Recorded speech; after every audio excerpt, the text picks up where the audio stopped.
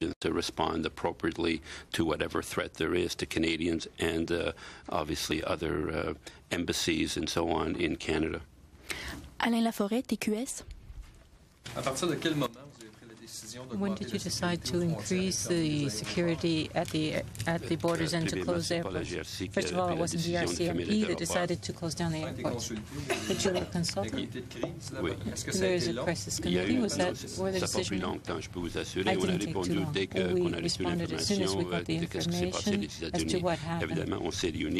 We met, of course. And as you can imagine, we spent the whole day together. And we're going to continue to be together to ensure that we can continue to assess the threat to the best of our ability and to respond to it. When do you think that will Canadian airports be open to air traffic again? At the moment, I'm not in a position to respond to that because it's not up to the RCMP to make that decision.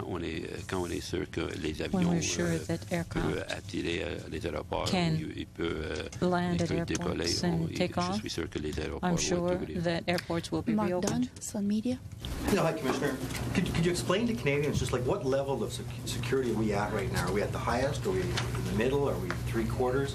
And could you maybe explain the different natures of security levels? And are there nicknames like Operation Red Leaf here in the Ottawa area? Or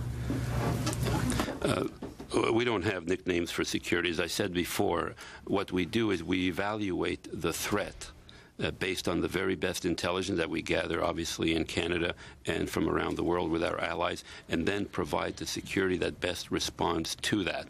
Obviously, in the United States, they are in a much more heightened alert than we would be, but we are very cautious and concerned about the implications and the connection there. So it's the threat that determines the level of response. And that's how we do. So obviously it moves up the scale. But it's, at the end of the day, it is an evaluation that is done by people sit around and we make the best decision on what's the best way to respond. How serious is the threat, and just what level of security are we at?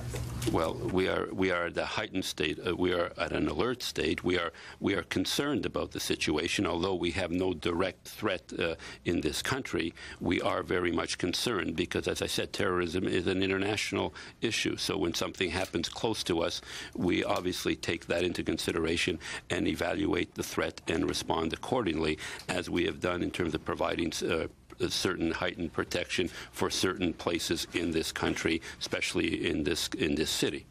Excuse me, Mark, I have to go on. Sorry. Elizabeth Thompson, The Gazette.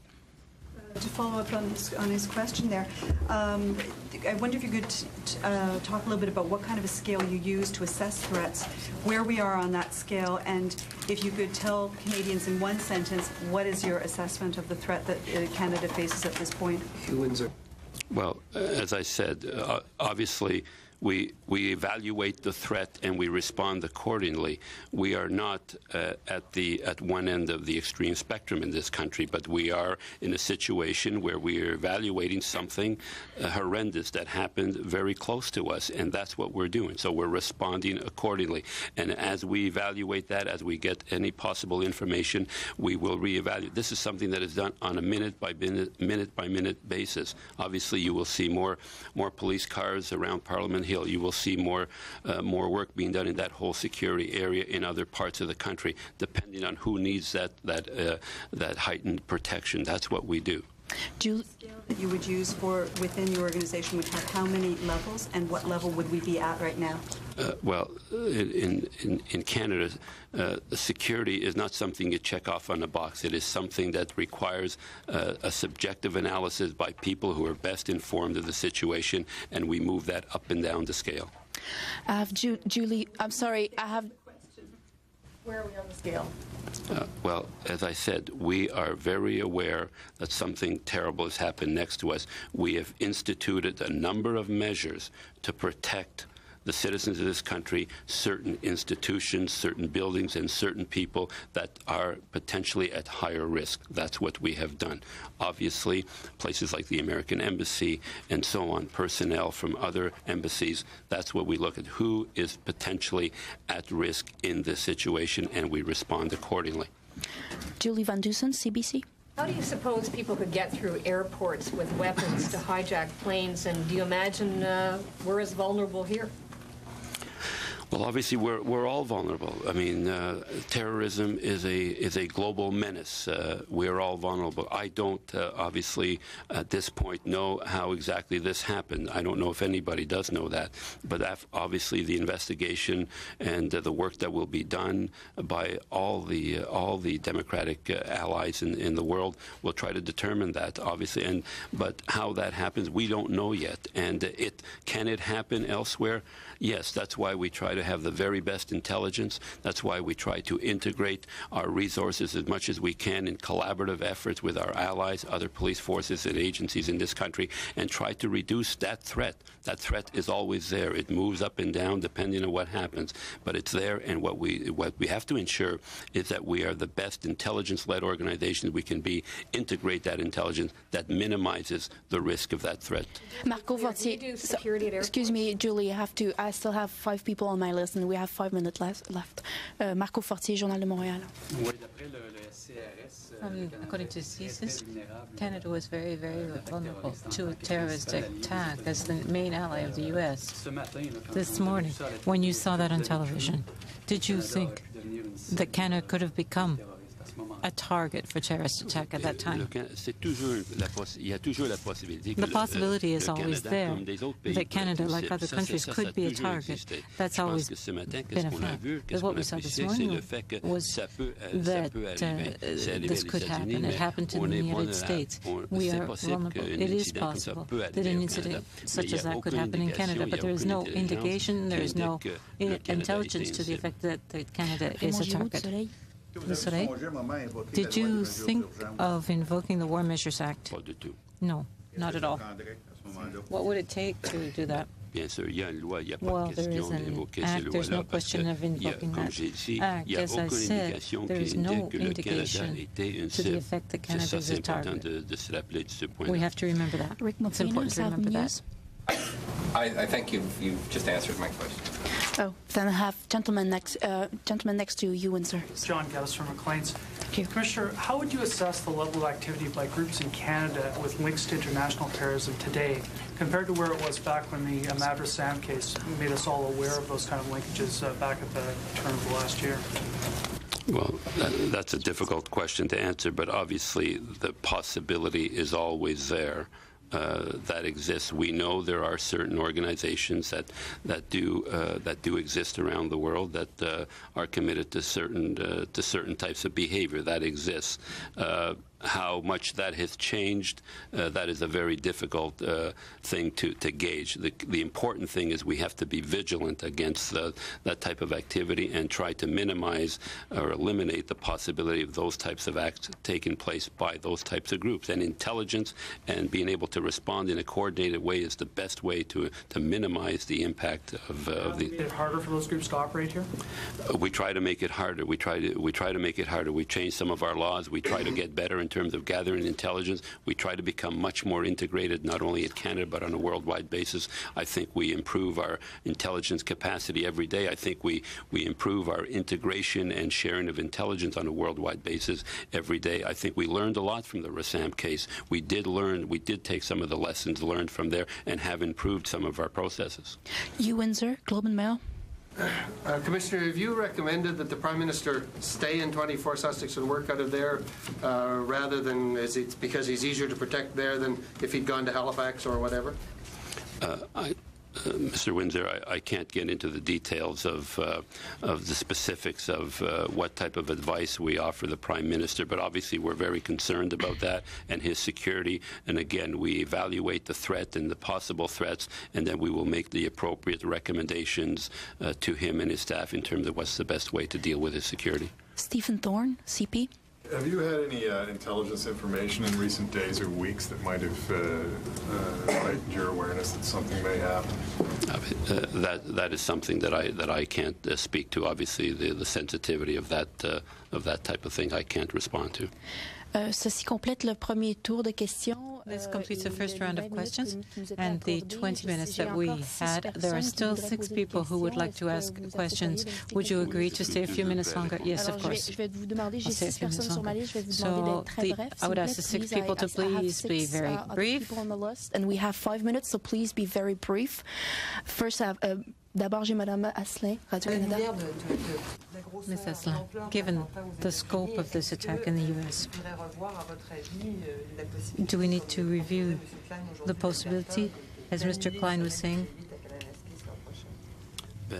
to cancel an event scheduled for next year? As I said the other day when you were there, it was the Prime Minister and the government that will decide whether there will be a conference or not. I will make my recommendations. I think that elected people in democratic countries should never hide. They should meet when they think it is appropriate to meet. Manon Leconnaille, you said that we're in an alert state. Does that mean that we're in a high state of alert in French? And what is it? Is it because we fear that there are real threats for Canada, or what? What does this mean? Well, if I can answer, what I said was that we have evaluated the threat, and in light of the threats, we had taken certain steps. That's what I said. I did not say that there's a higher level of security. We looked at the threat of what happened in the States. We provided more security in certain places, consulates and embassies here in Ottawa, for instance, and in other cities, in Toronto and Montreal, for instance. All right, Commissioner Giuliano Zaccardelli speaking in Ottawa, going through the fact that throughout this day, Canadian security officials have been evaluating threats and been reacting to them, and clearly there are security measures being taken all across this nation, and especially in the nation's capital. Now switching to Israel, Ariel Sharon, the Prime Minister of Israel, speaking on this same subject. Let's hear what he has to say. Seek to destroy our liberty and our way of life. I believe that together we can defeat these forces of evil. In this most difficult hour, all Israelis stand as one with the American people. Our hearts are with you, and we are ready to provide any assistance at any time. The government of Israel has declared a day of mourning tomorrow as we bow our heads and share in the sorrow of the American people. תודה רבה לכם.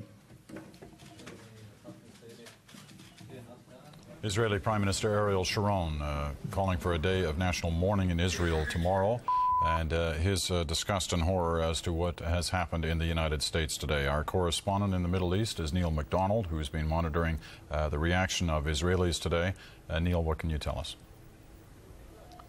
Well, Peter, as you heard from Ariel Sharon, a feeling of profound empathy, I think, amongst Israelis for what happened.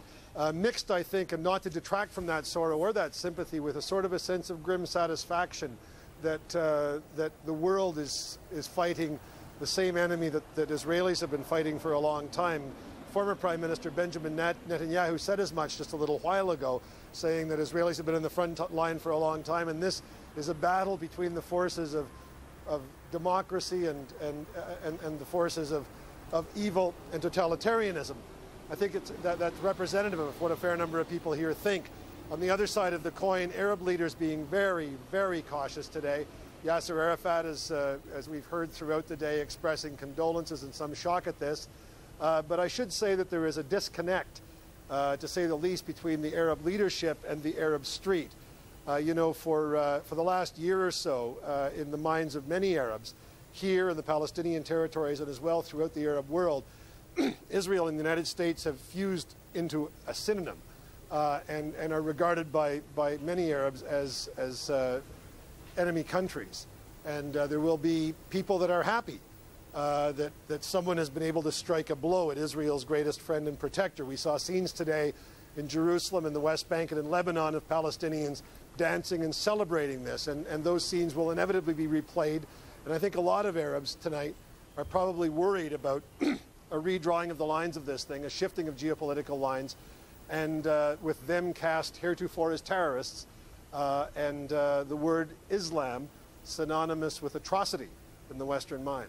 All right, and Neil, when we talked a couple of hours ago, when we were going through the list of who perhaps was capable of conducting something like this, Osama bin Laden's name was mentioned. You cautioned us, as others have as well, as to be careful here. There's no proof of anything yet. But since that last conversation we've had, a number of American agencies reporting that name as well, using unnamed sources in the U.S. administration, suggesting that there are suggestions here of fingerprints of bin Laden on this one, and that to expect action and retaliation soon. Still no public confirmation by any stretch of the imagination of anything like that. Has there been more discussion about the Osama bin Laden possibility in your part of the world in the last couple of hours? Counterterrorism experts here, Peter, and there are very well-informed counterterrorism experts, have been saying here for the last couple of hours that this bears the fingerprints of an extremely organized organization on a state level, and someone who has done this before. Israeli experts are naming bin Laden or the state of Iraq. The latter would be terribly bad news here because of Iraq's proximity to Israel, and because it would change the way people live here if Iraq had done something like this. But bin Laden and the Iraqis have been named. It's generally assumed. The defense minister here talked about the #1 enemy in the world now is Islamic terror, and the world should understand that. The foreign minister, Shimon Peres, said something the same. A general went on television tonight, an Israeli general, and called for the liquidation of Yasser Arafat. Certainly a hardening of attitudes, but it's taken for granted here that this was what Israelis call an Islamic terror attack, and that the rest of the world should now join with them and organize against that. There haven't been many suggestions as to just how that should be done, but certainly in this part of the world, movements, military movements, shifting political tensions, as I said, shifting geopolitical lines make everyone nervous. As Israel is inevitably drawn into this equation, because if there was an Arab angle here, and I say if, then it will be done in the name of striking back, striking a blow for the Palestinians and the United States' alliance and protectorship of Israel. So no one quite knows how life is going to change, but I think it's probably fair to say that most people here, Arab and Jew, feel that life has changed. And as I said earlier, with the Arabs of the Middle East, doubtless hoping that it doesn't reach a situation where they are from now on seen as the terrorists and the bad guys, and that their, let's say, historic aspirations will have been wiped out in the course of one day. All right, Neil, we're going to have to leave it there because we're going to lose our satellite connection with you. We'll be talking to you later on throughout the evening. Our Neil McDonald reporting to us tonight, Israeli time, from Jerusalem. Well, let's try to bring this all together as we've reached the supper hour in Atlantic Canada, and normally you would be expecting your supper hour newscast, Canada Now, but we are obviously on a full network alert here and have been for countless hours now, and will continue throughout this evening and well into tomorrow morning as well, as we continue to monitor this story. What happened here, if you've been totally away from any communications facilities in the last 8.5 hours, then you don't know. What happened was 2 aircraft hijacked in the United States, slamming into the World Trade Center, the Twin Towers, just before 9 o'clock and just after 9 o'clock this morning, New York time. Within 90 minutes, both towers lay in rubbles on the ground. Those towers, 110 to 120 stories high, normally house as many as 50,000 people on a normal working day. How many were in the building at the time, we do not know. How many managed to escape, we do not know. Still, rescue officials in New York have been unable to get to the scene of the rubble for fear of the dangers that are exposed there. Fire, gas leaks. There are surrounding buildings that are still in flames and teetering on the brink of collapse as well. 2 other hijacked aircraft, one slamming into the Pentagon building in Washington. There have been countless casualties there as well, some suggesting leaving at least 100 dead. Once again, the major destruction in New York City. Of that, there is no doubt. A fourth aircraft was hijacked as well. It slammed into the ground in Pennsylvania. Early indications are that it was heading towards Camp David, the U.S. presidential retreat. The President of the United States was in Florida when this happened early this morning. He then went to Louisiana, then to Omaha, is now on his way back to the U.S. Capitol in Washington, where he will speak to the nation later tonight. A firm time on that is not known, but one assumes it'll be about 9 o'clock this evening. There has been no full disclosure yet from the U.S. government as to what they know, only the actions and the condemnation of the actions that have taken place, and a promise that there will be a response. In Canada, airports are covered on tarmacs from coast to coast to coast with aircraft that have been diverted to Canada because they were not allowed to land in the United States. Right now, the whole North American airspace is a no-fly zone, as aircraft have been grounded and they won't be up in the air before noon hour tomorrow at the earliest. Still, the full implications of what's happened are still being considered and sifted through. Now, we're going to try and walk you through some of the things that have happened through today in terms of visual reports. And let's start off with the first of those reports from Adrienne Arsenault in Washington. Here's Adrienne. You're looking at live pictures of the World Trade Center Tower. The tragedy started with the workday. At 8:45 a.m., a hijacked American Airlines jet crashes into one of the twin towers at the World Trade Center. Top of New York's World Trade An office Center. complex the size of some small cities suddenly in flames.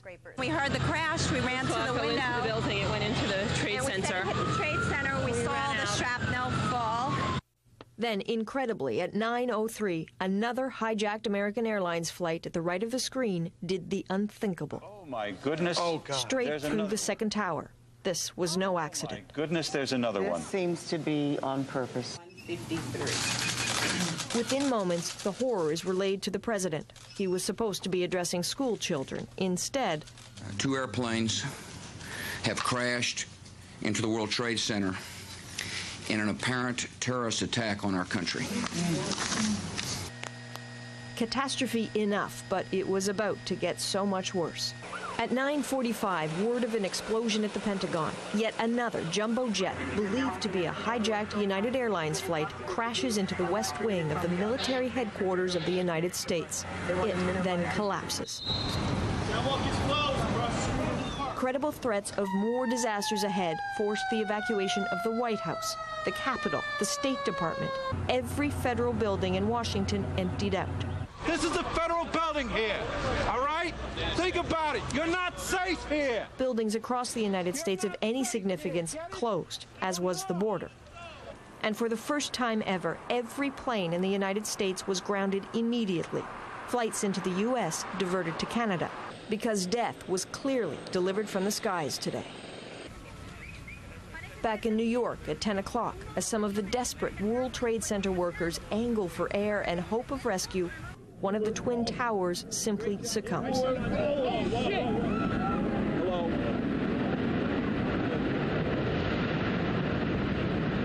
Oh, my God, there it goes.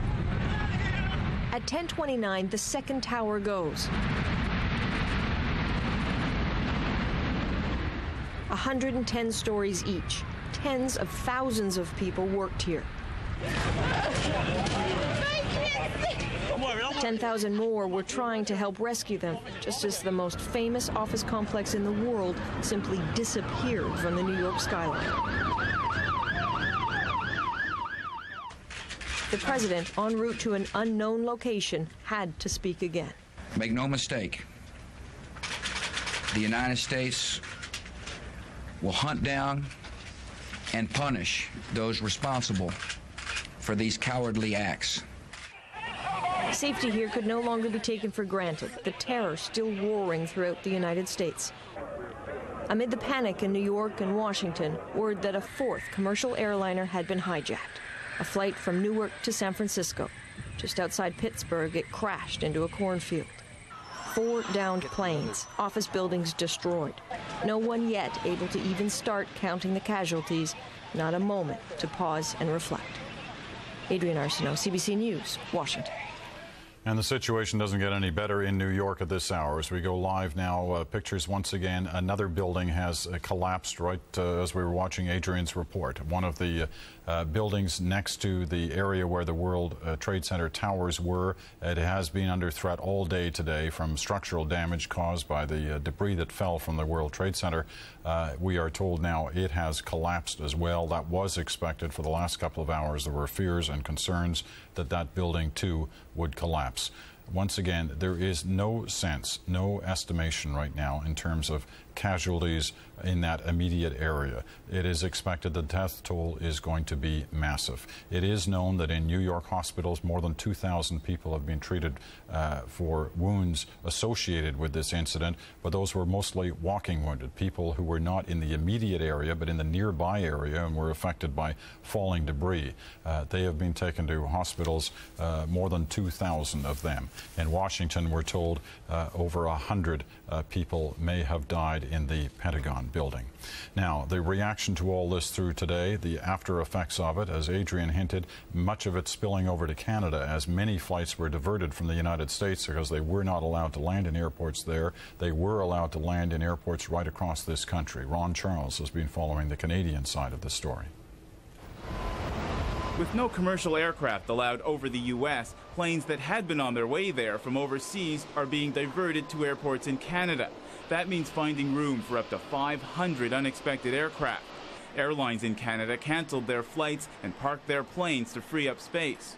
We have effectively closed Pearson Airport to normal operations at this point. So scheduled flights in and out of the airport effectively have not been happening today and will not likely happen for the rest of the day. Toronto's Pearson Airport plans to accept about 25 diverted planes. The airport in Halifax was prepared for 50. Security was extremely tight. In Halifax, the planes that had been bound for the U.S. were lined up on a closed runway while the RCMP performed a security sweep of each aircraft. The passengers spent hours waiting to get off the planes. We were going to San Francisco, but unfortunately we've come to Calgary instead. The cancellation of flights across North America left thousands of travelers stranded at Canadian airports, and the events in the U.S. left them stunned.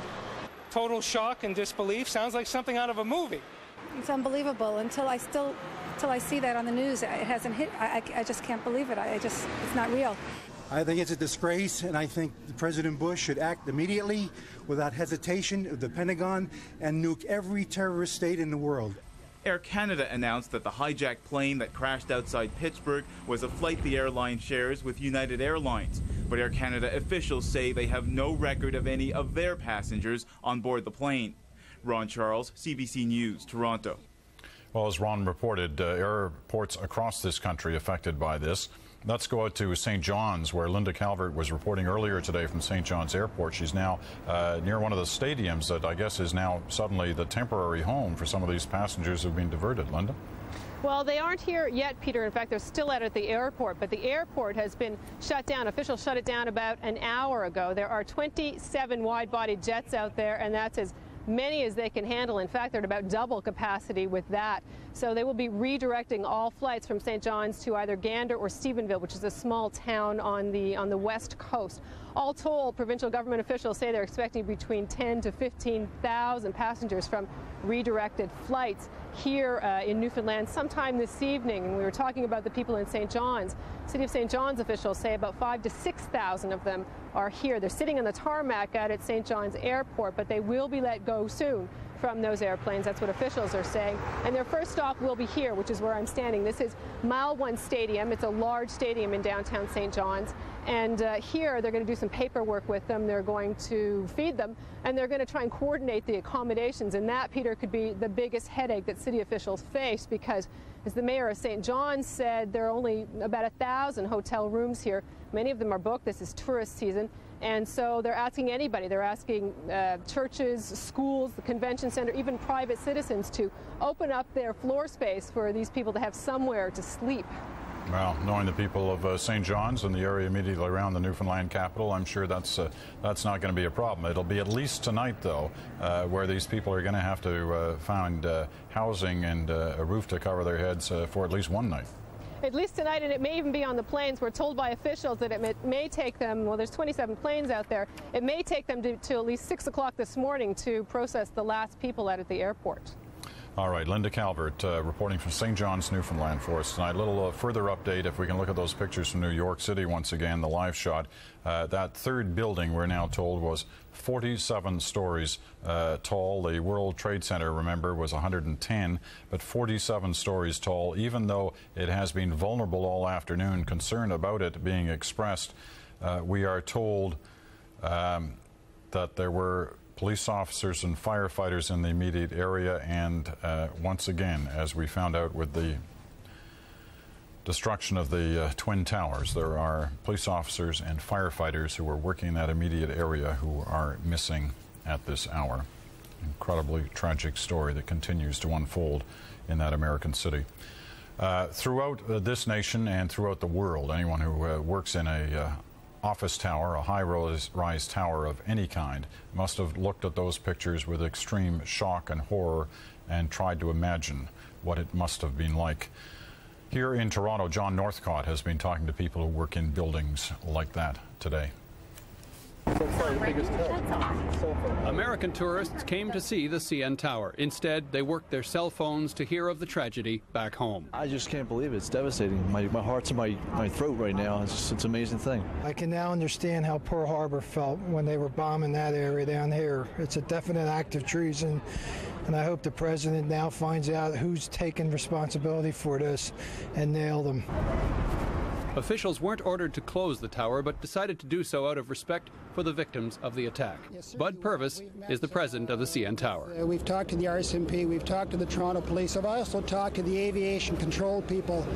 There seems to be a feeling that this is not about Canada. But still, the effect was felt. Several downtown office towers were closed, and by mid-morning, many other Torontonians left work for the day, clogging downtown streets. I was quite shocked. I have a niece who just moved to New York City for her schooling, and she moved right downtown, I think, so she's there. So I'll be phoning family when I get home to find out if she's okay. Pearson International Airport suspended normal operations and was under tight security. Peter Gregg of the Greater Toronto Airport Authority. We have effectively closed Pearson Airport to normal operations at this point. So scheduled flights in and out of the airport effectively have not been happening today and will not likely happen for the rest of the day. Our priority has been to receive diverted flights that were bound to destinations within the U.S. Reaction from Ontario's Premier Mike Harris. Their loss, their pain, their sorrow is shared by every human being everywhere. Toronto's Mayor Mel Lastman. Because there's no fear in Toronto, but it is something that's touched everybody in this city, and everybody is sick at what happened at this cowardly, horrible act. Lastman is asking Torontonians to open their homes to travelers who are unable to return home. The city's emergency service personnel are on heightened alert, ready to be sent south of the border to spell off American services drained by the attack of the terrorists. These people may think they're going to heaven, but I think they're going straight to hell. John Northcott, CBC News, Toronto. Also prepared to head south of the border, Canadian blood being donated from one end of this country to the other after a call from the Canadian Blood Services. They haven't been asked directly yet, or at least they hadn't been a couple of hours ago, for blood to be sent to New York and to Washington, but they are expecting a call like that as there are low blood supplies in both those cities. Canadian donations have been happening all day today. Right now, Darryl McIntyre has been monitoring the situation here in Toronto. People started showing up here at the blood clinic in Vancouver early this morning. In fact, there were some here as early as 8 o'clock. That's hours before the clinic even was supposed to open. I feel sick about what happened in the States this morning, and I just can't sit at home and watch TV. I usually come in anyway, and in fact I was coming tonight, but after hearing about this I thought, I'd better get in here a little sooner, so that's why I came earlier. Now, staff here have been scrambling to try and meet the demand or the desire for people to donate blood. They did open the clinic early. They started taking blood donations early. They're also going to extend the hours of the clinic, not just today, but for the next couple of days. Today we've had an unbelievable response from our donors to the current disaster that's happening in the U.S., and they're wanting to help in any way that they can. There will be the need for blood over the next 8 weeks. Managers are scrambling to get as many staff members in here to work as they possibly can to meet the demand. And also they're asking donors to call ahead, call your local clinic if you want to donate blood today, and try and make an appointment. They say that'll do a couple of things. First of all, it'll avoid you having to wait in the long lineups that are developing at blood clinics right across the country. And also it'll allow them to manage the supply a little bit better. They say they don't want everybody showing up today and nobody showing up tomorrow or the next day. Canadian Blood Services says in the wake of this tragedy in the United States, they will probably have a huge demand for blood for weeks to come. Daryl McIntyre, CBC News, Vancouver. All right, thank you very much, Daryl. Let's go up to the nation's capital in Ottawa, where the CBC senior parliamentary editor Don Newman has been monitoring the Canadian government's reaction throughout today, watching the Prime Minister and just moments ago the RCMP Commissioner Giuliano Zaccardelli. Don. Well, Peter, I guess the headline out of the Commissioner's news conference and the thing that Canadians were wanting to hear, the Commissioner said there is no indication, there is no intelligence that Canada is a target. Having said that, though, he said there has been heightened security, particularly around embassies and consulates, around airports, and around other unspecified government buildings. The Prime Minister was just finishing a breakfast this morning with Saskatchewan Premier Lorne Calvert, saying goodbye to the Premier at 24 Sussex Drive, the Prime Minister's residence, when someone said to him, Prime Minister, there's been a plane crash in New York, there's something on the television. The Prime Minister went and turned on the TV to find out that there was not just one plane crash, but two. He then got on the phone, started talking to Commissioner Zaccardelli, talked to the head of CSIS, Ward Alcock. He talked to Ray Haino, the Chief of the Defence Staff, and talked to, of course, the senior officials in his office as they tried to determine exactly what was going on. The Prime Minister then, at about 11:30 this morning, Ottawa time, issued a statement expressing condolences to the Americans and outrage at the attack by whomever launched this attack on the World Trade Center and the Pentagon, and then came down and repeated essentially those remarks later in the day for the cameras. Now, after Commissioner Zaccardelli's news conference, they're saying that they don't anticipate anything else more tonight unless that intelligence was wrong and Canada is a target and something else happens, or something else happens in the United States. But at the moment, the RCMP and all of the federal agencies are working with the Americans wherever they're asking for help, and that is what is going on at the moment. But, Peter, there doesn't seem to be, despite some heightened security around Ottawa and other cities in the country, there doesn't seem to be any great fear here that what happened today in the United States is likely to happen in Canada. You know, Don, it was very interesting watching the Commissioner's remarks because he was very careful how he handled some questions. It was almost as interesting what he didn't say as to what he did say. Questions like, was there any advice given to the Prime Minister that he should be departing his residence at 24 Sussex Drive and to be taken somewhere else? He said, we do not discuss the kind of advice that we give to the Prime Minister. Interesting, too. There's not really anywhere to take him, at least not around Ottawa. You remember, Peter, for years and years, there was what was called the Diefenbunker. It was built during the Cold War, during the 1950s, when John Diefenbaker was Prime Minister.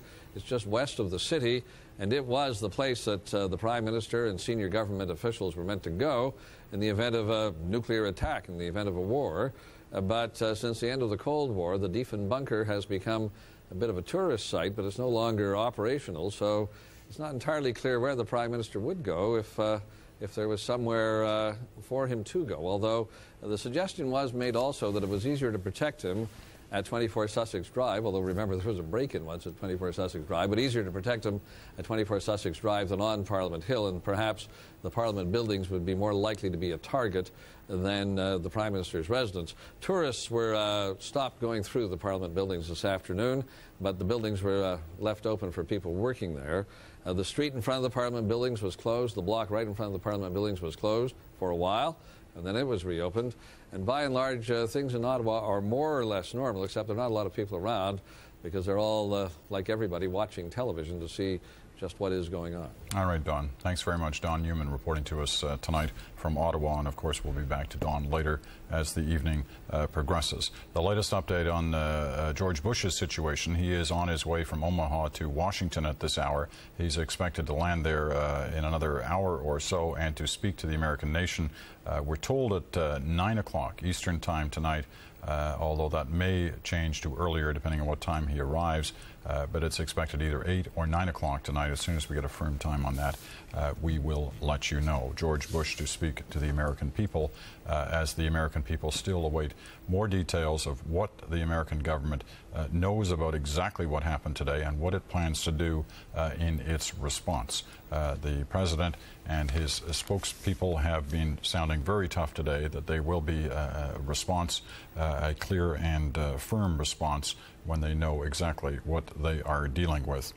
Now, this situation in the United States being watched very closely, of course, in the Middle East, which has all of its own particular problems. Our Middle East correspondent is Neil MacDonald. Neil.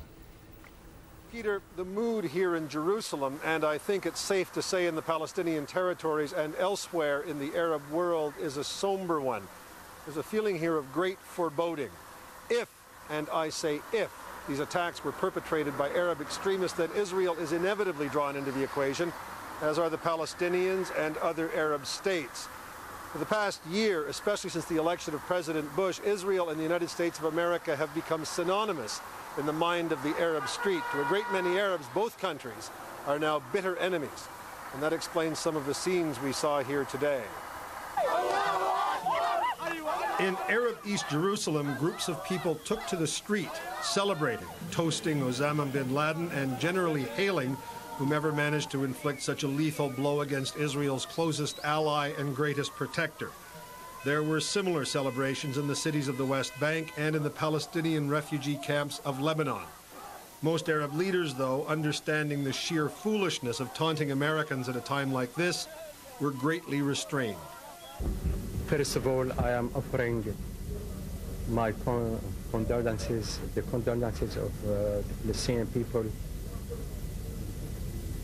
to the American President, President Bush, to his government, to the American people for this terrible act.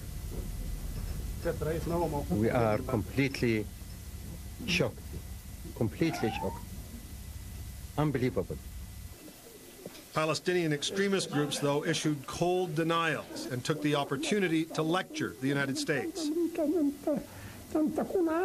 We are opposed to U.S. oppression, said this leader of Hamas, itself a group that has dispatched suicide bombers. We call upon the U.S. to take fair stands and not take Israel's side.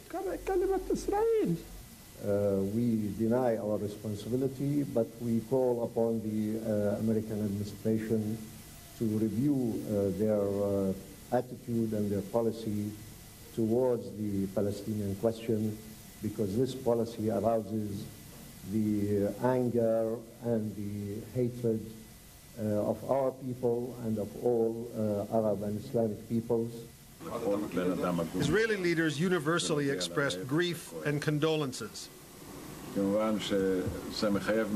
Israel's Foreign Minister Shimon Peres says it pains Israel's heart and urged the world to organize against what he called terror, saying several countries are known to be terror centers and the world must not leave them free to play with people's lives.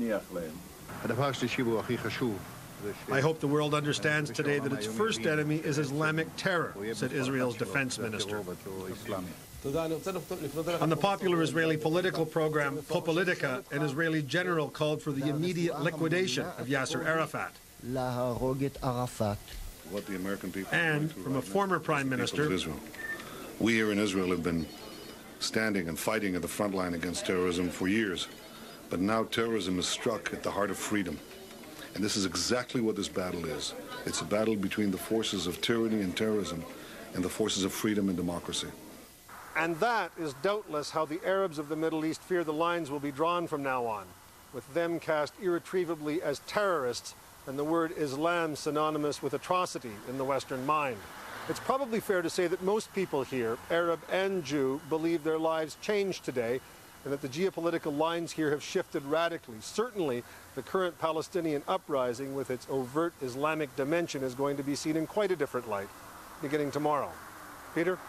Thanks, Neil. Neil MacDonald in Jerusalem. Well, from Jerusalem to London, where our Don Murray has been watching the rest of the world as it reacts to today's horror in the United States. Here's Don's report. The world watched transfixed. This was London. It could have been any major city in Europe this afternoon. Television pictures gathered crowds.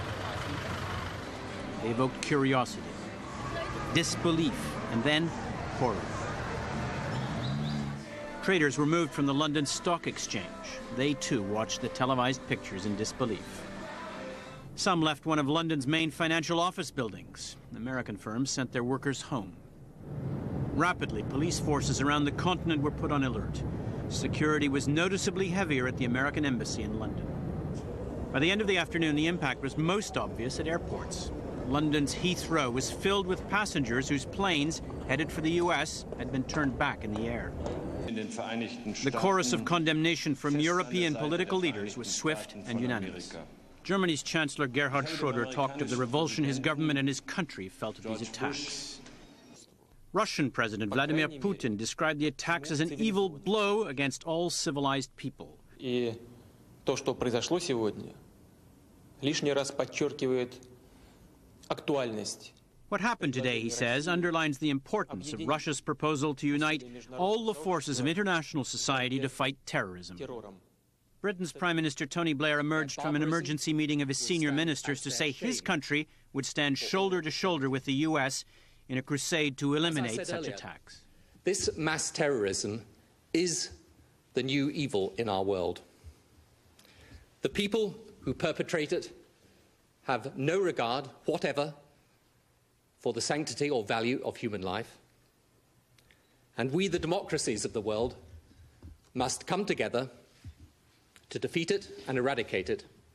This evening, NATO ambassadors met in Brussels just hours after all non-essential NATO employees had been sent home from the alliance's headquarters. Tomorrow, the European foreign ministers will meet in emergency session. But this furious round of diplomatic discussion barely conceals the obvious. No one in power on this side of the Atlantic has any real idea how this happened or what will happen next. Don Murray, CBC News, London. Don Murray in London. And summing up the dilemma now on the international scene and in some degree on the scene inside the White House tonight, as decisions will have to be made about not only what happened, or also about what happens next. Well, to try and help guide us on what we should be thinking in both those fronts, Barbara McDougall, former Canadian Minister for External Affairs, currently the President of the Canadian Institute for International Affairs. Ms. McDougall, I guess the temptation here is going to be to act swiftly, once convinced with some degree of certainty as to who was responsible for the actions that we've seen that took place in both Washington and New York today. That will be the temptation. How hard is it going to be to know with some degree of certainty who's responsible? I think it's going to be very hard for them to know. Although most terrorist organizations do have somebody with loose lips. So sooner or later they will find out, and when they find out, they will act very swiftly. I mean, the Americans don't take this lightly, nor should they, nor should anyone else. You know, there's been discussion, certainly among some academics in Canada that I've heard over the last year or so, who poo-poo the missile defense shield, but also American preoccupation with one or two terrorists in the world. And I think we've seen now that they had good reason to take these threats seriously. Is there the danger, though, of a rush to judgment here? I mean, you can already sense coming out, emanating from different officials in Washington on a not for attribution basis, pointing fingers directly at Osama bin Laden, who has been, according to the Americans, their enemy and targeting their institutions for the last few years. His name is now being bandied about very frequently, not on an official basis yet, but on a non-official basis. Is there the danger of a rush to judgment here to try and find a villain in a hurry to respond to the kind of emotions that we're already seeing on the streets of America? There probably is the danger of a rush to judgment, but I think overnight cooler heads will prevail. I think when Colin Powell gets home, he will have an impact on how the response is shaped, and that wiser heads will prevail. But there's no question that when they find out who did it with any degree of certainty, they will move very quickly. And terrorism is, someone said a few minutes ago, it is the evil of our century, and it can happen so quickly, as we saw today. It can happen in a variety of ways. I think many of us have been holding our breath all day, waiting for to see if there's another shoe that's going to drop. Is there going to be a round of bombs in buses? Obviously, you know, the airplane situation is at least temporarily under control because nothing is moving. But there are a lot of other ways to inflict death and destruction. Will there be another round? And I say that not to create any kind of further panic, but I think there is this instinct among people to kind of hold the breath and wait and see what comes next. I'm interested in your comments about Colin Powell. He was in South America today. He's on his way back. He may well be the last person to get back to Washington simply because of the situation of distances. But the desire you have that he's in the room when the final decisions are made in all this, obviously I'm sure he's been on any teleconferencing that Bush has been doing today. But is he a crucial part as far as you're concerned in terms of the kind of response that's taken now? Yes, in part because of his long military experience and because of his very real sense of what is going on in the world and his understanding of the political mood around the world in a way that maybe the others don't have. I think the president has selected very good advisors. Not all of them have the kind of experience that we see in Colin Powell, or the kind of nuanced experience as well. Certainly Dick Cheney and Donald Rumsfeld are experienced, but they're pretty inclined to be on the tough guy's side. I think this is a time for Colin Powell to step in and really assert his authority and his moral authority with the president. All right, we're told now with certainty that it's 9 o'clock tonight that George W. Bush will be speaking to the American nation and to the world, as these things always happen. That signal will be going out around the world. What, as a last point to you, Ms. McDougall, would be the key points that you'd want to see George Bush saying tonight? Well, we will hear him say, and he must say, that he is there to protect the American people, and that he will take whatever steps are necessary to do that. He will probably then go on to talk about some of those steps around the borders and leaving no stone unturned. I don't know that he can go a lot further than that unless they have information that none of us are aware of, and which it's unlikely they will have by 9 o'clock tonight. I think mostly it's important that Americans see their president, they see their leader visible, and consulting with people and ensuring them that he will take whatever action is necessary. Terrorism is it's a phenomenon that does require a very forceful response. Terrorism does not respond well to turning the other cheek. It simply builds the confidence of terrorists if they think they can get away with it. So I think he will respond very strongly. Appreciate your insight on this. Barbara McDougall, former Foreign Affairs Minister, External Affairs Minister in this country, presently the President of the Canadian Institute of International Affairs, joining us here in Toronto. Thank you very much. Well, from Toronto, let's go back out to Calgary. It's been a couple of hours since we had our discussion with Wilf Engel, the former American Airlines pilot, who has been helping us from the pilot's perspective on all this today, trying to get a sense of what may have been happening in those final moments in the cockpits of the various aircraft that were hijacked today, 2 of which went into the Twin Towers of the the World Trade Center in New York. It sounds like we may be having an audio problem here. Mr. Engel, can you hear me? Can you hear me, Mr. Engel? Peter, if you can hear me, I can't hear you, but I will get back with you as soon as they can fix my problem here. Okay, that's good. Well, Engel, calm in the seat there, just as I'm sure he was in many flights as well, as he hoping to get that audio hooked back up again with Calgary. Wilf Engel was giving us his thoughts on what might have been happening in those final moments in the cockpits of the various aircraft that were hijacked today, and his concerns about security measures, obviously. This now, once again, the live shot in New York City, the continuing aftermath, keeping in mind that it's now been 9 hours since the first aircraft struck into the World Trade Center. An hour and a half later, both towers were lying on the ground in rubble. The smoke still pouring out of that area since there have been fires in neighboring buildings. The collapse of a 47-story building that was adjacent to the World Trade Center, hit by the debris of the falling towers. It collapsed a little less than an hour ago.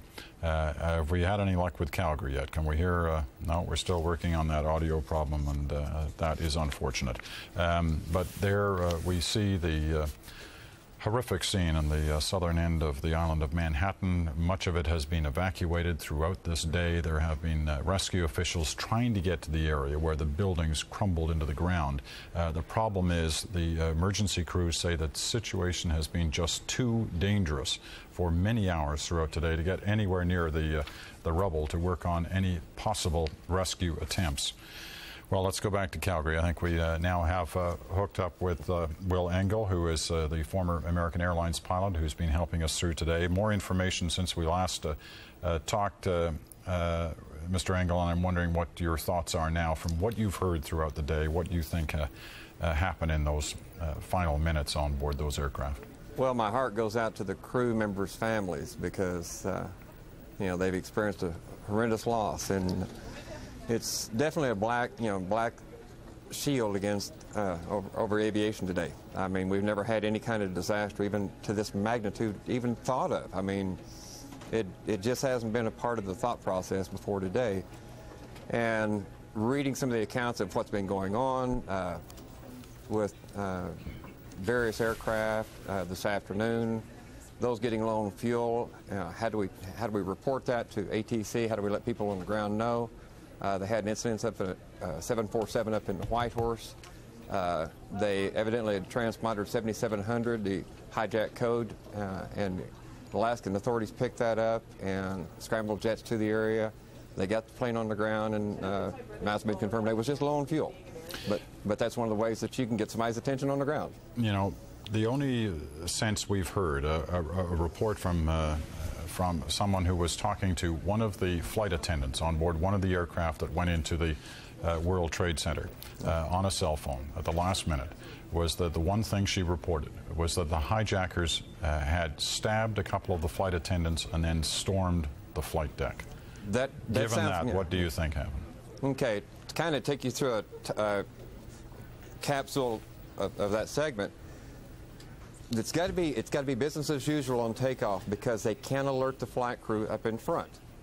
They can't, you know, they've got to be able to do the takeoff, get in the air, because on the ground, you know, if they find out before they've taken off, they're going to abort the takeoff. At this point, they've got to be business as usual. They get in the air, then they take over the aircraft. So you take out, you strategically place people on board the airplane, and I think it had to be more than a couple. Because if you put someone in the front section of the aircraft to take care of the number one or the senior flight attendant in the front first class section of the aircraft, then you've got the rear or the aft galley. Those are the two stations that are most important on takeoff. You got jump seats at both ends. You got crew setting at both ends of the aircraft. So you've got to strategically place people to take those two people out, but yet not alert the flight deck. So once you take care of those two stations, on a 7.5 and a 7.6, both of them are strategically placed in the aircraft, into the left rear and into the center of the rear. On the 7.5 and on the 7.6, it's going to be mid-station. So once you get these two areas secure with terrorists, and they go in and they commandeer those two stations, and they've got to do it quickly. Captain Engel, I'm going to have to interrupt you here right now, as much as we appreciate your sense of what may have been happening. We are looking now live at Kabul, Afghanistan, which some have suggested may be home to Osama bin Laden, the terrorist that some are suggesting already has been responsible for what we've witnessed today. There are explosions at this hour in Kabul, Afghanistan. It is into the middle of the night in Afghanistan now, just guessing here at about 2 o'clock in the morning. There have been explosions reported in Kabul, Afghanistan, with these pictures coming from our friends at CNN. Still, details on that very unclear. These pictures a mixture of live and tape, but you see the, well, that appears to be attempts at anti-aircraft fire, at shots being fired into the air, but we are being told from CNN and other sources that there are explosions in Kabul, Afghanistan tonight. Whether this and how it relates to what we've been witnessing throughout this day, we can't tell you with any certainty yet. We're on top of that story, and we will be monitoring it as the evening progresses. Is this the beginning of American retaliation for what happened today, or is it something quite independent of what we've been witnessing all this day? This is going to be a long evening. Stay with us here. I'm Peter Mansbridge at the CBC. Any suggestions? Should we set up here for medical work?